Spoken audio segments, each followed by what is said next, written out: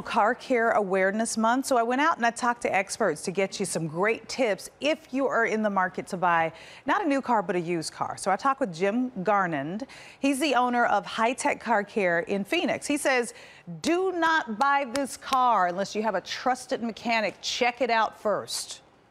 If whoever's selling the car won't let you get it inspected first, buy a different car. Really? Absolutely. It indicates either there's an issue with the vehicle or there's an issue with trust.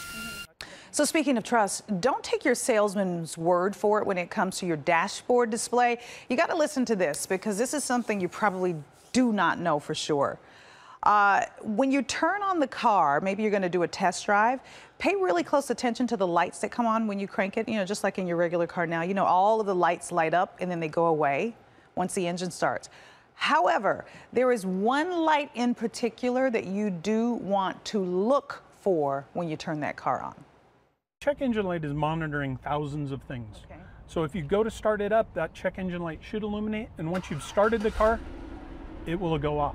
Well, some people can disable that light so that it doesn't come on when you're driving down the road, so it can't tell you that there's a problem with the car. And that's the point. Right. They're trying to rip you off.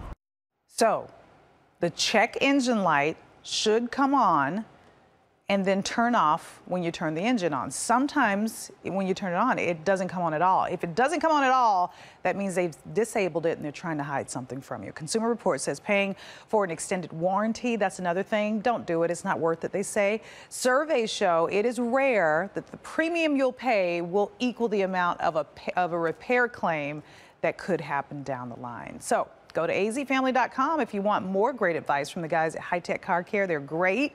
They also can tell you ways to preserve your AC because, it's getting hot out here in these streets.